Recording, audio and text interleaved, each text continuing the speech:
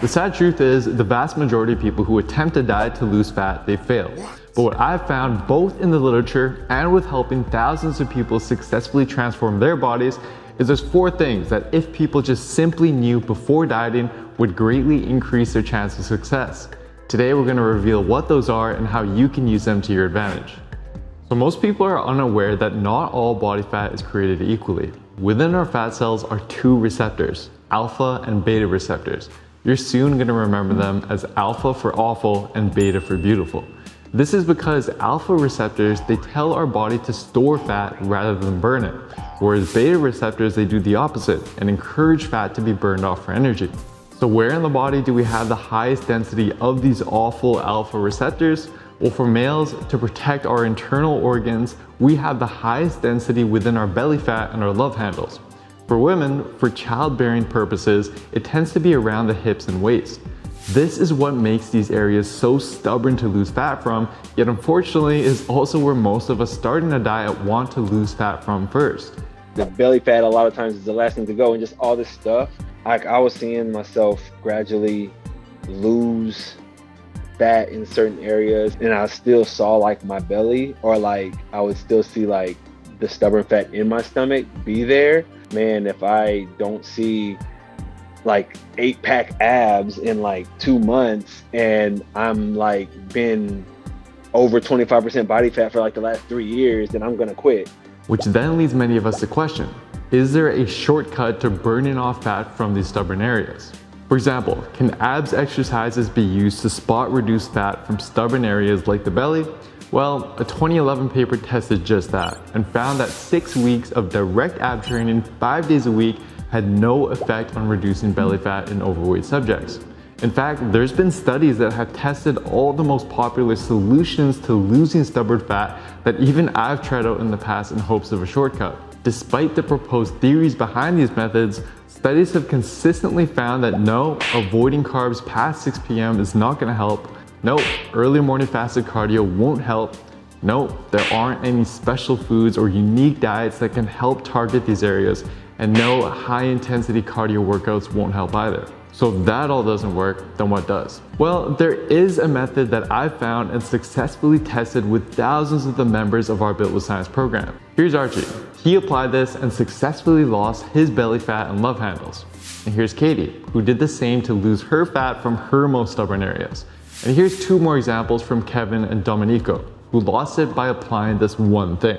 And this one thing that was key to their success is actually something that you all have with you right now, but just haven't properly applied it. What is it? Well, I'm gonna let one of our members, Archie, reveal it for you. It was like 8 months of time, like just going and going. And so even in like 4 months in, where I was like, dang it, bro, what the heck is going on? It could have happened that way, you know? It could have been like 4 or 5, even 6, 7, right before I really started to see like my abs start to pop. Trust the process and just stay consistent, and you will see those results if you just continue to go. So realize that only once you've lost enough fat cells from other areas of the body will your body then start focusing on burning off your more stubborn fat cells for energy. In the meantime, embrace the other changes you're experiencing that most people overlook. So when most people go into a diet, they expect their weight loss to look something like this. A steady rate of weight being lost every single week. But take a look at the 1-year weight loss graph of one of our Built with Science program members, James. See all the ups and downs? The reality is, depending on how much you've had to eat, whether or not you've used the washroom, how hydrated you are, or some combination of all the above, your weight will vary up to about 5 pounds day to day. Scales and weights will fluctuate all the time, and mine did.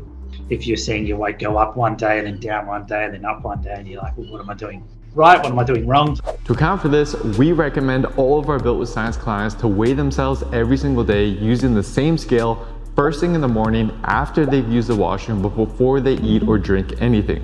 If you apply this, you're still gonna see some variation, but it won't be as big. Then, to improve this even further, there is something that we emphasize with all of our clients. But it took me a while to realize, all right, let's try and look at this over kind of a trending fashion rather than this is what I am day to day to day, and try and measure it on that, because you're just going to drive yourself crazy. Mine was definitely looking at kind of week by week how I was going, especially in the later stages of losing weight. In the first few weeks, you're gonna notice a big drop from losing mostly water weight. From then on, it should still trend downwards, just not as fast. But be prepared for periods of 2 to 3 weeks where your weight just doesn't budge, or may even increase. This is completely normal. When this happens, it's important that you remain patient and keep your stress levels low rather than doing anything crazy or coming to the conclusion that what you're doing isn't working. In the event that your weekly weight hasn't budged for at least 3 to 4 weeks, then that's a sign that it may be a good time to finally change something up. Although most of you watching will say you want to lose weight, what you actually mean is you want to lose fat. This is a really important distinction. If decreasing the number you see on the scale is your only goal, you can achieve this pretty quickly by eating very little food and doing a ton of cardio. The problem with this approach though is it won't leave you looking the way that you want. This is because weight is made up of both fat and muscle. Although the very low calorie, high cardio approach is going to help you lose weight quickly, most of the weight you do lose is going to be muscle rather than fat. The result? Pretty much just a smaller, skinnier version of you, but with some of the negative side effects of muscle loss, such as fatigue and hunger. To look and feel the way that you really want, you need to lose fat while preserving or even building as much muscle as you can in the process. To ensure that this happens as you lose weight, there are a few things that you can do. First off, as I've covered in past videos, you want to focus on slow, gradual weight loss, losing no more than 1% of your body weight per week while also lifting weights regularly. But aside from this, there is one thing that seems to be increasingly important, especially with new research emerging. So what we did in our study in my lab was we had resistance trained females and we split them into 2 groups. One group, we had them increase their daily protein intake, and the other group, we had decreased their daily protein intake. So both groups were naturally eating about 0.7 grams per pound. The low group, we said you have to decrease it. They ended up going all the way down to 0.4 grams of protein per pound of body weight. The high protein group increased their protein all the way up to 1.1 grams per pound of body weight. And at the end of the 8 weeks, the group that increased their protein intake caused an increase in muscle mass and a little bit of a decrease in fat mass as well. What made this study really interesting is when we look at the total calorie intake. So the high protein group, yes, they increased their total protein, but that also resulted in them increasing their total calories. They increased total calories by about 250 calories per day. Now, normally when you increase calories, you think you're going to gain body fat, but that's not what happened.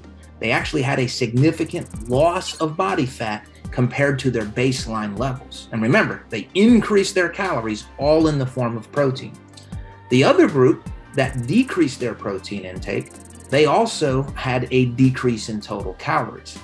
Now, normally you would think, well, you would lose body fat in that case, but they didn't.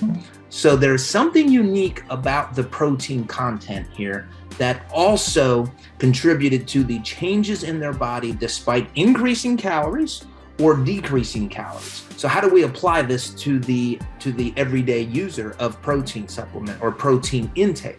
What we suggest is if you can increase your protein, and you don't have to go to 1.1 grams per pound, if you can just increase from where you're currently at, I believe that you will get a body composition benefit.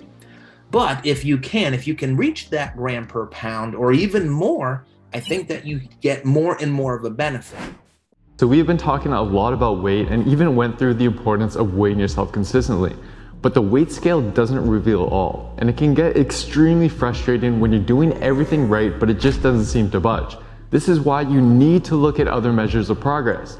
Our team of Built Science coaches have every single one of our clients not only weigh themselves regularly, but also take progress pictures, keep track of their strength during their workouts, track their waist circumference, and monitor their physiological changes. The good thing for me was measuring other things like my strength. I may be plateauing with my weight loss. I may be the same as I was maybe a month or 2 ago, but my strength has actually gotten quite a bit better. If, for example, your waist size is decreasing, you're feeling more energized than normal, and you're making positive changes with your habits, then trust that you're moving in the right direction regardless of what that number on the scale tells you. Guys, I can't stress how important it is that you set up your diet optimally from the beginning, and equally as important to know what to measure. That's exactly why within our Built with Science programs, we've not only created powerful custom tools for you to track your progress, but we've also designed them to automatically adjust the plan for you in the event that your progress slows down. It's been the key to the thousands of transformations our members have experienced. To get access today, just simply head on over to builtwithscience.com and take our analysis quiz to discover what approach is best for you and your body. Anyways, that is it for today, guys. Don't forget to show your support by giving the video a like and subscribing to the channel. Thank you so much, and I'll see you next time.